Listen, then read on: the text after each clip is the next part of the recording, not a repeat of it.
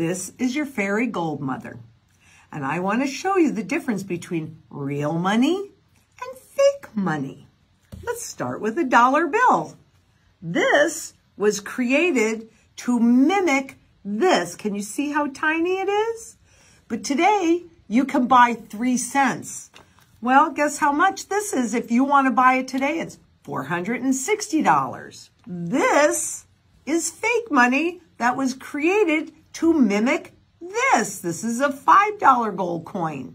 And guess what? If you wanted to buy that today, it's $719. This is a $10 bill. It's actually legal tender. In other words, you can take this to the store and use it. It was created to mimic this.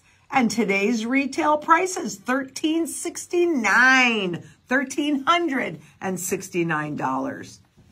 And how about this one? You can take this to the store. I'm not sure you can buy that much with it. And you certainly can't buy this $20 gold piece. If you were buying this one today, it'd be $2,694. This holds your purchasing power. This destroys your purchasing power. This is in your control. This is in their control. Which would you rather have?